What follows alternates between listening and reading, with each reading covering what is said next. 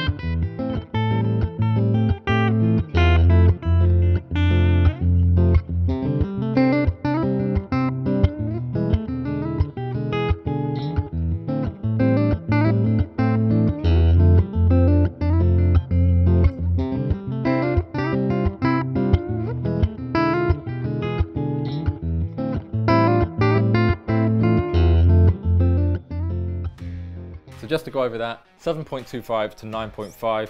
9.5 is standard on many Strats, and 7.25 is very similar to the Silver Sky, PRS Silver Sky.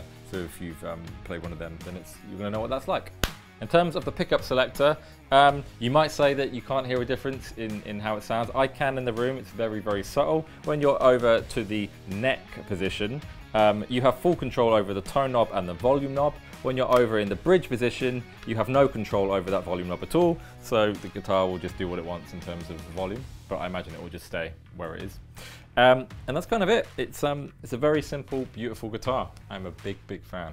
If you've enjoyed this video, don't forget to hit the like button, the subscribe button, leave me a comment and let me know what you think, and I will see you very soon.